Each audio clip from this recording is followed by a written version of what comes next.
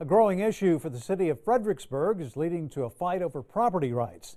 The city wants to annex more than 200 acres along U.S. Highway 290 on the southeast side of town, and as KXAN's Gary Cooper found out today, not everyone there is welcoming the idea. Fredericksburg, Texas is literally growing.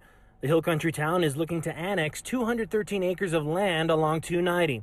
Property owners got a letter saying so, but Tim Woodburn sent a letter of his own to the city. We already have the services that they claim they would provide, such as fire protection or police protection with the Gillespie County Sheriff's Office. Woodburn's land is here along 290. He is traveling, but he's also heated on the issue.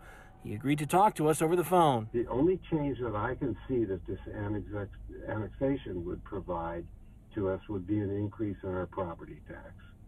It could be successful. I hope that it wouldn't, unless they could assure me that things would not change, and of course they won't do that. We contacted the city and officials did not respond. The tract of land has homes, businesses. Most have been there for years. A couple of other owners tell me that they like the way that things have been, but they are so worried about the city they did not want to go on camera. Should the city annex this land, Woodburn could move. No, I think we would consider moving. I frankly can't afford another increase in property taxes.